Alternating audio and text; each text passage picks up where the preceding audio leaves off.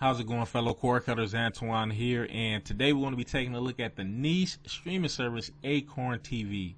Now, in this video, I'm going to be covering all of the information that I feel is important to cord cutters, such as the pricing, the available platforms, the available features, and most importantly, its content. Now, if you want to know more about Acorn TV, you can take a look at my article on otantana.com. That's otantana.com. I will post a link in the description box below. Now, to kick it off, a little bit of background on Acorn TV. They first started off back in 1994, so this is a company that's been around for decades. They stood the test of time. They started off with VHS cassette tapes. Then they branched out to DVD, Blu-ray. You know, they followed the market trends, and now in 2020, they reached a milestone at 1 million subscribers, and this is for a niche streaming service.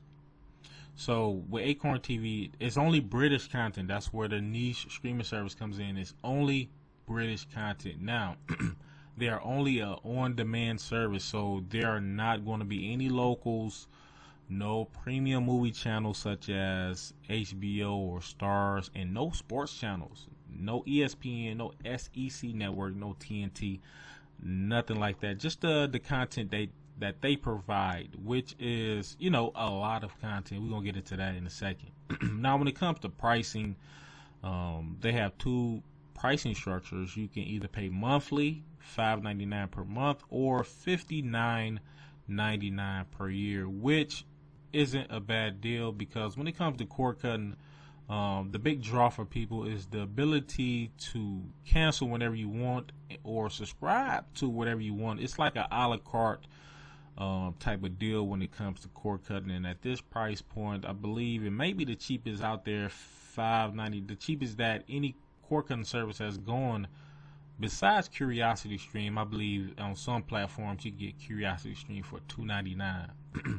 But you can also subscribe to Acorn through the Amazon Prime Video service at $4.99 per month. Now, keep in mind, when you subscribe to any channel on Amazon Prime Video, you can only watch it on that platform. So if you want to watch this, you know, be able to watch this from any device, I would recommend subscribing to them directly from their website, which I will also post in the description or in the comment section. Now, let's talk about availability. Of course, they're available on the web version, so from any device, your tablet, your mobile phone, your desktop or laptop, you can go to acorntv.com and watch the content, or you can access them from the apps, which is available on Roku, Android devices, Chromecast, Fire TV sticks. You know, they're pretty much available everywhere.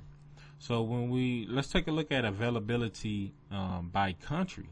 So you look at the list right here: North America, United States, Canada, Oceania, Australia, New Zealand, Argentina, South Africa, Sweden, Norway. I mean, they're available almost everywhere. All right, now the most important thing, the content. All right, so before we get into the content, you cannot download movies or TV shows for offline viewing. So, taking a look at the different genres of content, they have foreign language, documentaries, comedy, mystery, drama, and they even have originals such as Dark Martin, Agatha Raisin, Foley's War, London Kills, which is a popular one right there.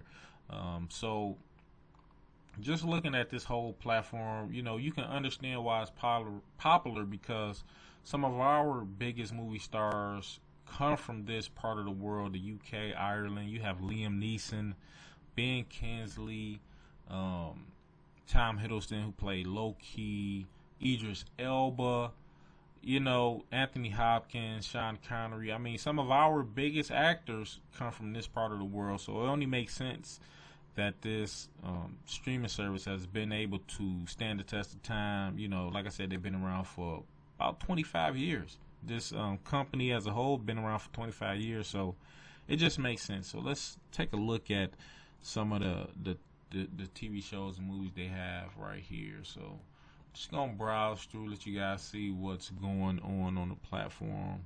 I haven't had a chance to, really check out a lot of content, but I did check out the Manhunt, which is a pretty good show right here, and it's highly rated.